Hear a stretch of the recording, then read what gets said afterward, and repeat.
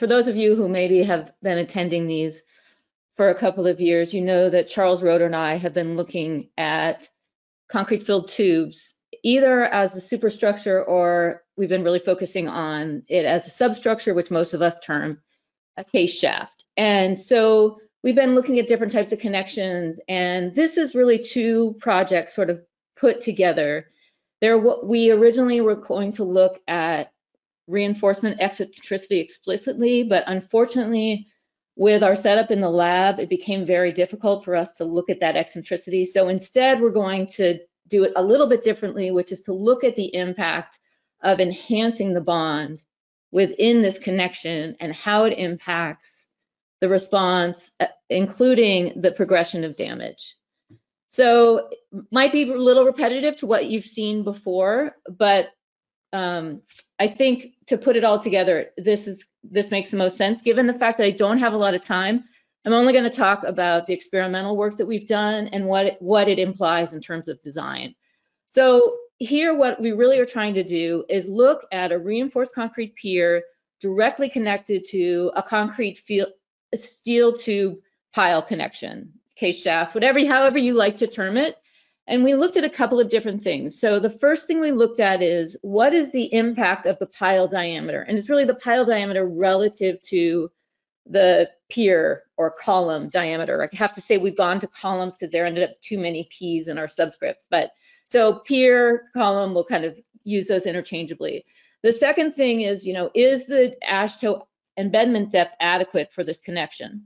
And then the third is, what happens if we try to enhance the bond? And we have to, this is really what I want to focus in on, because there's a temptation in composite to think we've got to have these additional bond mechanisms everywhere. And what that actually can do is impact the concrete in a negative way. So we're just looking at one place where we enhance the bond. We've been doing this in other projects too, but it's something I want us to think about in terms of how we design composite systems.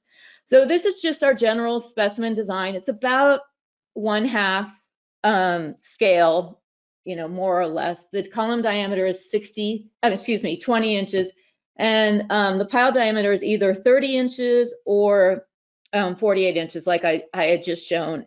In all cases, we embedded the reinforcement to the ash toe embedment depth, and we were using number 7 bars in terms of the column longitudinal reinforcement. This bottom connection that you see here is something you might have seen from us before, because this is our connection of a concrete filled tube into a block, like could be a beam, a cap beam, could be foundation. Here, it's just to transfer the forces into the block, and this is kind of where the eccentricity was giving us problems, because clearly we can't make the column itself eccentric with the way that we're loading these specimens. This is just a photograph of the specimen to give you some idea. You can see that we're embedding the reinforcement and continuing the hoops. Now, whether or not you really need to continue the hoops all the way down is a discussion we can have, but this was sort of the preferred way based on what the advisory panel had given us as feedback. So you can see we've got a steel can at the very top, and this is really just to provide the confinement for the loading. It's not really part of the specimen design. So I'm going to present 3 specimens. We actually have 4 specimens, where the 4th specimen was something we did in conjunction with Pier. So this is a collaborative project between this ABC Center and the Pier Research Center. And in general, we looked at, like I said, 2 different pile diameters, which you can see they're 30 or 48 inches. And this last one, they all have the same embedment depth, which is 21 inches. And the last one has an R, which is the ring. So we took these specimens and we added a ring right below the top of the steel tube. So 2 inches below. So twice the cover, essentially, is what we're saying for that depth. And that's based on a lot of analysis that we've done and that we've talked about previously. And you can see these are just the materials for what we are testing here, pretty standard materials. So I'm just going to give you a little video to look at. These are just images put on top of one another. You can see that we're cycling the column back and forth, and then you can start to see some spalling. As we continue to cycle, you get a lot of bar buckling. Eventually we get quite a bit of damage here. This is actually the specimen with the ring, which is for this 30-inch pile to a 20-inch column, gives us actually the best results. In general, what I'm going to talk about are the different damage states. So for most of you, you know these states: initial yielding of the longitudinal reinforcement, then spalling and buckling of the bars. In some cases, we had bar fracture, and eventually we get failure, where you can see we get a lot of horizontal movement. Now, hopefully you'd never get to this point in an earthquake, but we can get to that point in the lab, which we always want to do, right? We want to complete the full failure mode. So this is just the general behavior of this specimen, and what you can see is that we have initial yielding here at about 1% drift, and then spalling at about 5% drift. And this spalling at 5% drift is pretty good, because if you look at the response of most bridges, you really aren't going to have demands much beyond that. And this is a repairable damage state, so we're happy about this behavior. And then we get bar buckling and eventually failure at 8% drift, which obviously is very, very ductile response. If we then go to the 48-inch, of course, we have slightly different responses here. We're getting yielding a little bit less than 1% drift at 0.75% drift, and then again spalling at a little lower drift, and then the bar buckling doesn't actually happen until almost 9% drift, and we get failure at almost 10% drift.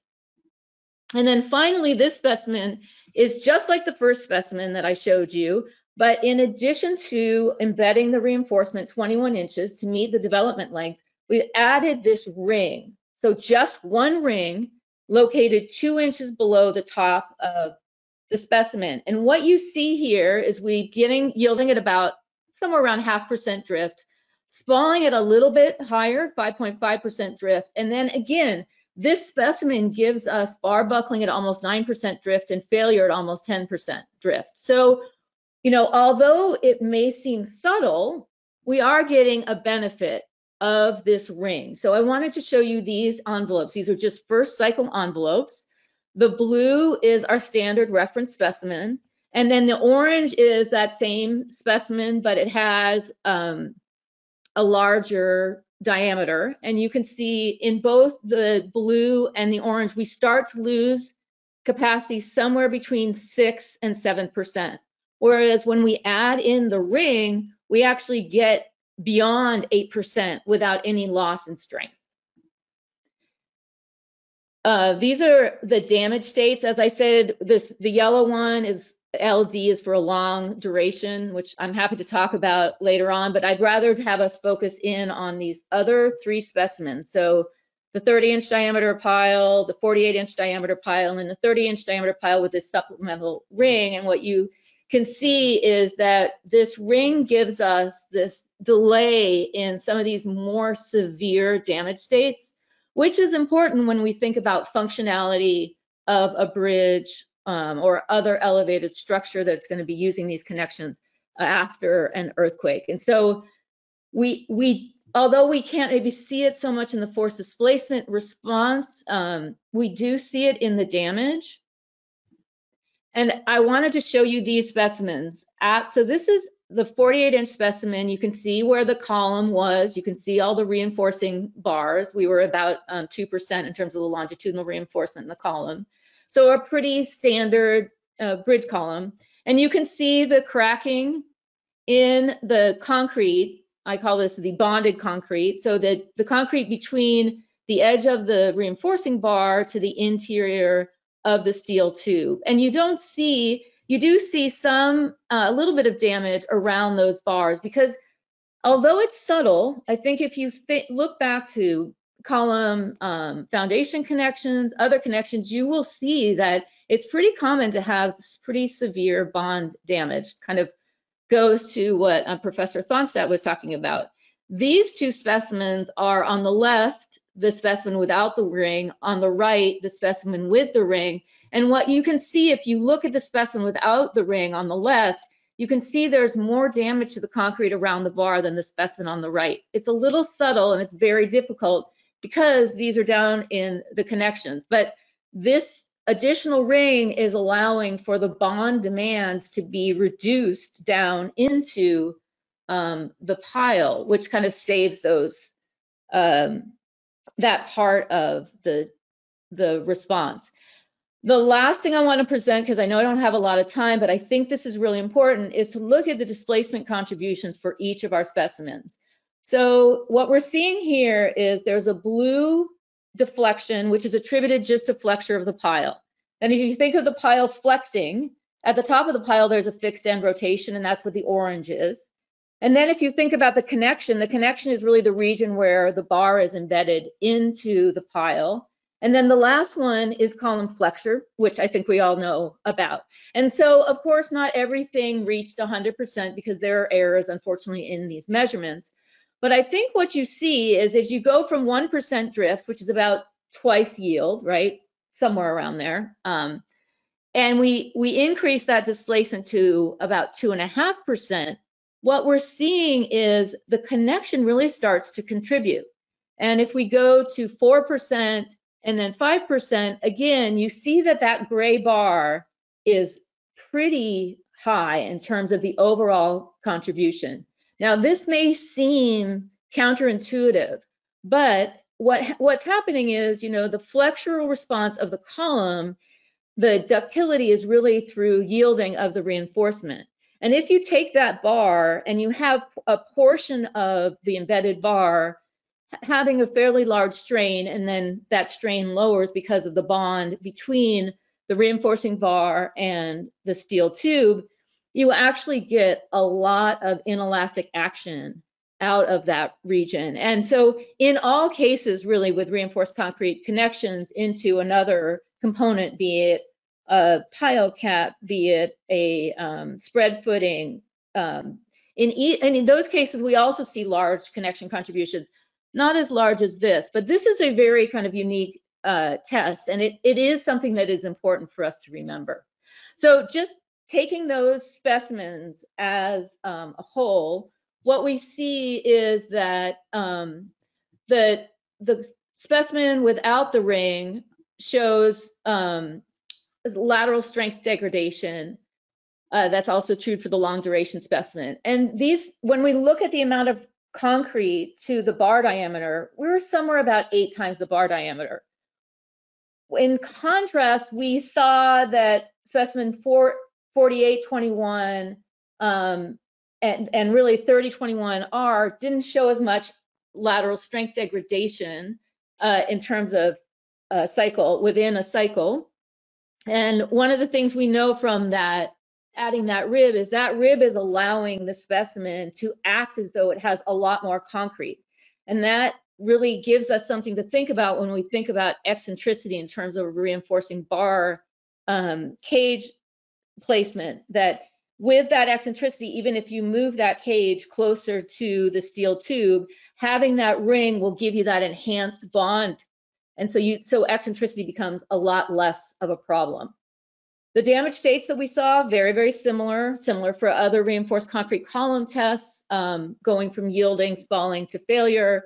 The displacement contributions primarily, as we said, are due to the connection and the column flexure. We're not getting a lot of displacement from the pile, and we don't really want displacement from the pile. We want the pile to remain as elastic as possible, so we don't need to compare it. The other thing I think is that pile size is important. So if you don't add an embedded ring, you're going to get a better behavior and less damage if you have a larger diameter pile. So again, you know, we had a column diameter of 20 inches and a pile diameter of 48 inches. So that's more than twice the diameter of the pile. But I do also think, although we haven't studied this experimentally, it's also important to think about what that concrete area or thickness is or dimension is relative to the bar diameter as well, since we know that the bar, you know, a larger bar is going to need more concrete to allow the struts to develop from those deformations. What is the effect of embedding the ring in the pile? Well, this embedded ring, it reduces the impact of column eccentricity because of the enhanced bond and the fact that we're actually bringing those struts down further into the connection. We're seeing a reduction in slip of the concrete, which of course makes sense, and it delays reinforcing bar buckling. So our recommendation is to add a single rib at a distance of 2 times the cover below the top of the steel tube, below the top of the pile. I also want to say, as I said in the beginning of the talk, additional rings were not beneficial. And if you think about the concrete and the strutting action within the concrete, if you have multiple rings, you're going to have more and more demand on those ribs, and you're going to actually maybe even increase the damage into the pile, which is incredibly hard to repair. So this ring also gives us that advantage. It really reduces the impact of eccentricity, and it reduces the damage, the bond damage and degradation. So that was, I think, pretty short and quick. This funding has been provided, obviously, by the FIU ABC Center and Pier. This is a photograph of all the students who are helping with the tests. Yes, testing in the time of COVID. So there's obviously everybody was masked up and very safe, and you can see a specimen behind them. And with that, I'd be happy if there's any time to answer any questions.